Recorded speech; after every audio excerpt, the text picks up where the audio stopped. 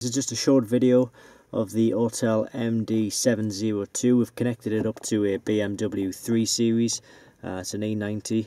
What we're going to do is we're going to do an auto scan on the vehicle just to show you which modules within the vehicle it will actually diagnose. So I'm just going to let the system run here.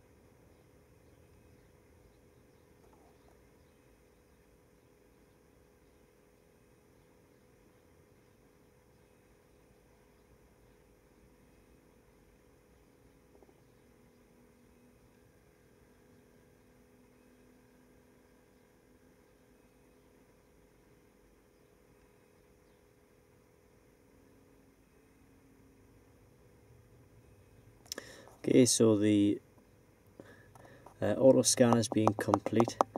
As far as I can see, most systems have passed, apart from we've got the car access system and the DMA motor, so that is the engine. So what I'm going to do is I'm just going to go into this one here and we'll have a little read of the code.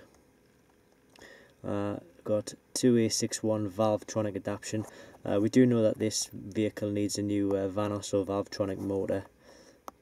We can erase that code. It's not going to make any difference because the fault is still actually there and it will come back. Just have a quick look at these car access system faults, see what these read. Line fault steering lock, input selector lever position implausible, and fault road speed signal. Again, what we can do is we can erase those codes. If the faults are still there, they will come back, but it's not a major issue because the engine management light is not actually showing.